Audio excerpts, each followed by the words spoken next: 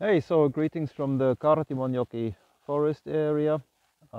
This is now the second day. Yesterday we have already been putting ropes in the trees. I will flip the camera so you can see how it looks from up here.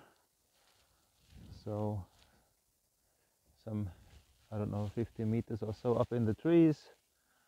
Here you see the rope and the anchor points and some other climbers and the rope network that we made to prevent logging happening in this area. So Forest and Park Service Metsähallitus is having plans to log these places here where there's really no point for doing this, and these are really old forests, so having these ropes in those trees will make it hopefully impossible and not enough tempting for them. So yeah, that was another update, and today we worked in two locations here and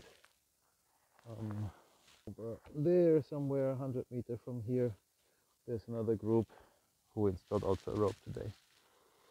Hej då!